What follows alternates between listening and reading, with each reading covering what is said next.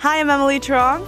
My favorite Padua memory was sophomore year. The ending of our lip sync was the Lorax, and I got to dress up as the O'Hare, and that was just a core memory that's forever in my mind.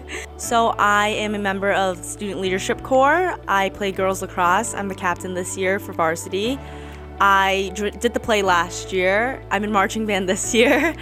I run the Leukemia Lymphoma Society Student Candidates with Riley Avon, and I'm also Key Club president. I was really shocked. I didn't think I would get nominated because I just am not one of those people that, I don't know, comes to mind when it comes to something like homecoming nominees, so that was a really big shock to me.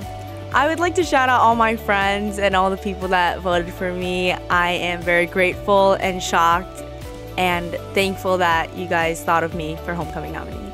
Hi, I'm Matthew Iacobelli. I'm involved in NHS, Tri-M, and pretty much any other band or music programs, so like music ministry, jazz band. My favorite group is probably jazz band because I like that genre so much.